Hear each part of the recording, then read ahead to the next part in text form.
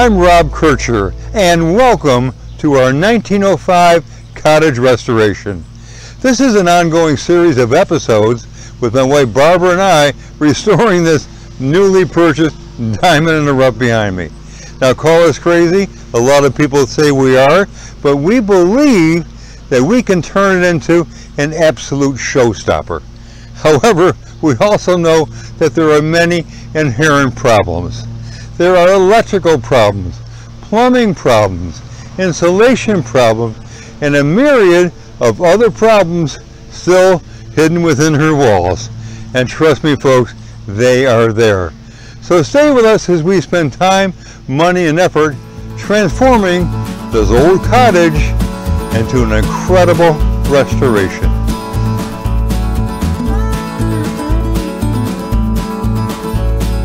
Coming up this week, I'll be repairing old house shingles, then scraping, sanding, and priming the exterior walls. Next, I'll be creating a heart-shaped flower garden from small pieces of Medina Stones, then mixing as dirt with my special fertilizer blend that I call fertilizer on steroids. Speaking of Medina Stones, I'll be creating a curving knee wall of large ones with an arbor and a door. It's all coming your way in this week's episode. And folks, don't forget to subscribe, like, share, and comment. As always, it is most appreciated. Thank you so much.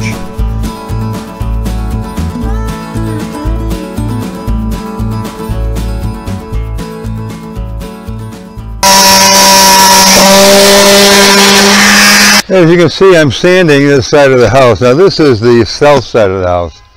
So this gets all the heat of the day, and over time, it has caused havoc with these shingles because it has curled them, it's raised them, and so on and so forth. So what I've done is I've gone in and nailed them tighter, and at the bottom you can see this new course of shingles that Barbara primed. And I just went over the old ones and instead of taking them off. Now the next thing we're going to do is we're going to caulk every single one of these, and hopefully, if all goes well, I'll be able to paint this side of the house by, well, let's say lunchtime.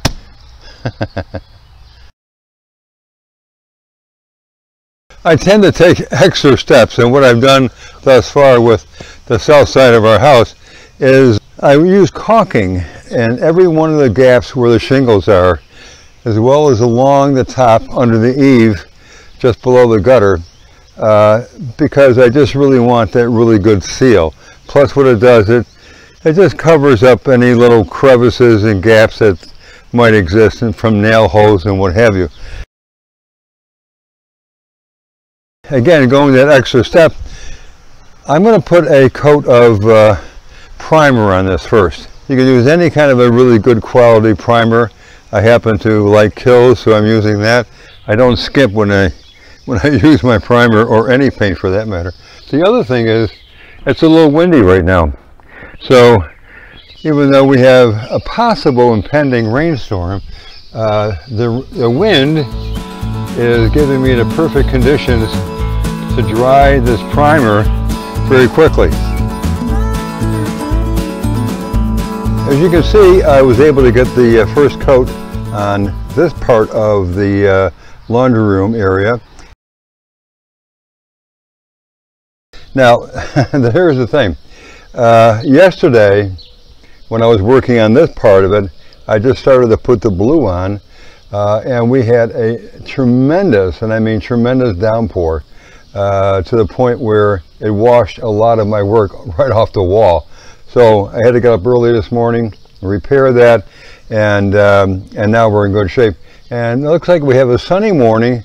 However, the forecasters are calling for rain around 11 o'clock, 11:30, which is about an hour and a half from now. So I'm going to make haste, get this on, and hopefully they're wrong with their timing. So anyways, we're getting there.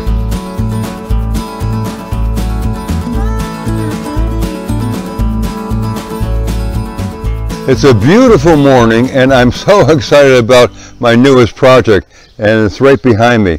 what I've done is I've taken the smaller Medina Stones and started to create a like a heart-shaped little raised flower bed. Like most people, I don't like weeding. If I have to, I'll do it, but if I can eliminate it, I'm going to do it. And I do it by putting down, as everybody does, this garden fabric. Now my friend Alan down the street came over last night with these amazing flowers, and so I just sort of stuck them in there just to keep them alive, if you will. I have another neighbor who gave me some poppy seeds, and they're just starting to come up now. They germinated, and I'm going to scatter them throughout here as well. Now I have a formula that I use for fertilizing the soil, and I've used it elsewhere, and it's absolutely unbelievable. It's like, I call it fertilizer on steroids. It's a combination of potting mix. I don't use Miracle-Gro, by the way. This is potting mix, mushroom compost, and cow manure. Now, I'm going to take a leap of trust here, and I'm going to use a different kind of compost for my sunny flower bed. Instead of the mushroom, and I've been looking for this for a long time, and I finally found it yesterday, is lobster and crab compost. So wish me luck, stay with me, and watch me create this, hopefully, a very bountiful sunny flower bed.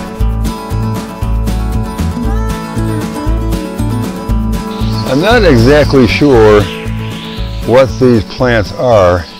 As I said, I got them from my neighbor Ellen, and she has an extensive yard with many plantings and so on, and she just came over with a wheelbarrow full the other day, and she said, here, put these in the ground.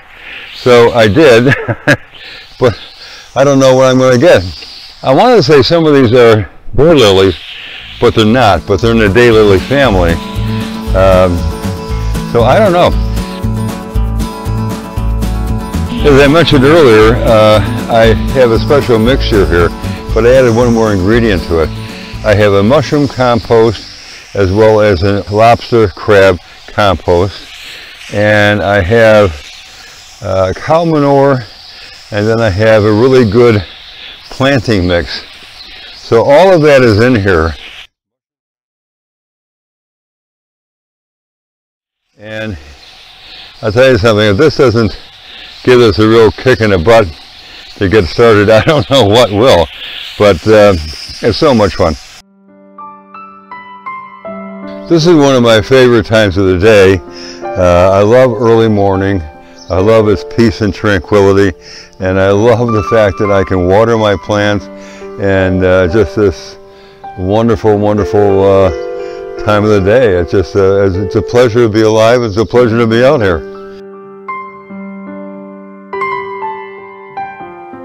Well, you may remember from previous episodes, I had a large pile of Medina Stones right there where that barren spot was, and I finally put them to use by creating this little, what I call a knee wall, that kind of winds around the front of the property. And you can see the yard is a disaster beyond that. Got a lot of weeds, so all that's got to be cleaned out. But we just love it. We love the way it winds around, and just has an interesting look to it. I left a 48-inch opening here in our knee wall, and that's going to have a fairly wide, probably a 2-foot wide arbor that's going to have lattice in it that's going to match the lattice on our portico, with some rafters that I'm going to scroll out so it kind of not looks like the cottage, but it'll fit with the style and character of the cottage, and all that will be painted white.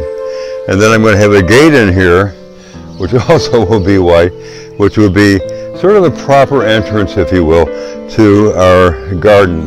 By the way, all these stones were unearthed from our property at various places. This is the back side of my knee wall, and I have filled it with dirt that I unearthed, frankly, from various parts of my yard. Now here's my plan. I want to have flowers that are ever blooming from spring through fall. And what I mean by that, I want to have flowers that bloom in early spring mid-spring, early summer, midsummer, late summer, and early fall, and maybe even late fall. So that's the plan. In other words, I want to have a potpourri of ever-blooming flowers in this area. So wish me luck. Well, I hope you enjoyed episode 16. Coming up next week, I'll be installing a vinyl picket fence bordering our hosta garden.